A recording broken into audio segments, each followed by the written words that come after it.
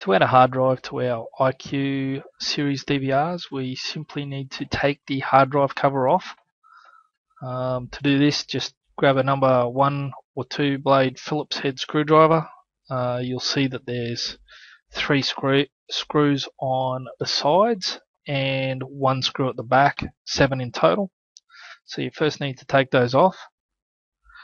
That allows us to remove the lid just by moving it back slightly and then up and off. So once all those screws are out, just put them somewhere where you won't lose them, and do the same for the lid.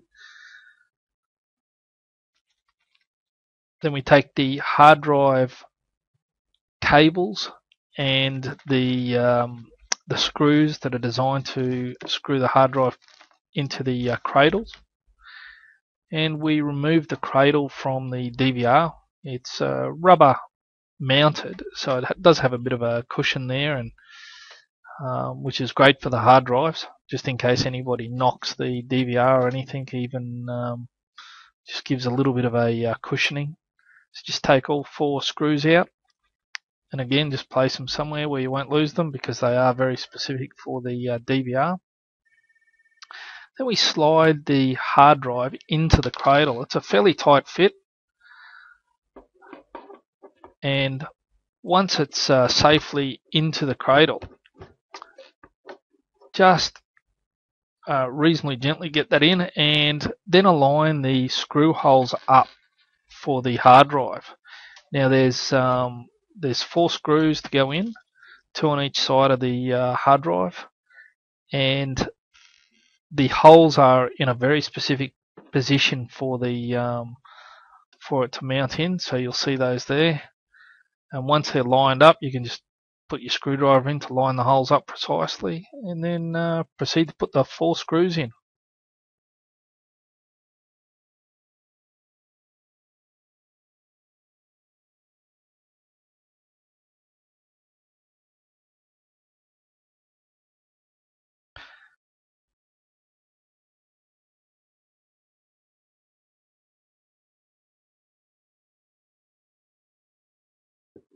Flip it over and do the other 2.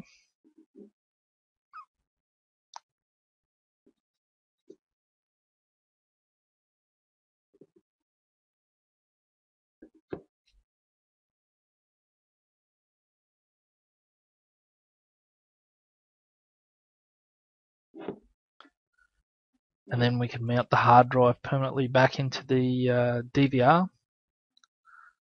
So we just grab those screws, making sure that our cable connections are at the end closest to the PCB that you can see there,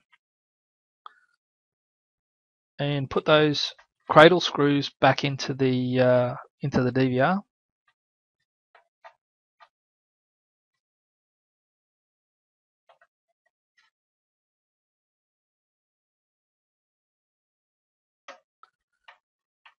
Now we're right to do the electrical work on the hard drive. So we take out the SATA power leads,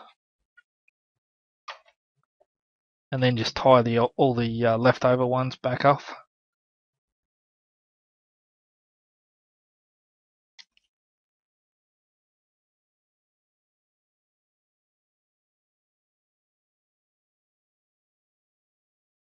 Grab out the SATA drive lead and place that into the back of the drive, and start sequentially along the ports for the PCB on the DVR. So it's port 1, port 2, port 3, whichever. So if you're up to port 2, hard drive 2, make sure that you use port 2. Once you reboot the DVR, you'll notice that it comes up and tells you that there's a hard drive that has been added to the storage menu. So we just acknowledge that by clicking on the OK sign, and then we log into the DVR and format that drive and add it into the system. So we go down to the admin, and then up to the highlight the date NTP and click on storage. Then over where it says format and added, what we want to do there is just click on the added and it'll say, do you want to format and reboot? So we just acknowledge that and say yes, and that's simply all you need to do to add a hard drive to our DVR. Once it's finished rebooting, the DVR will start recording properly.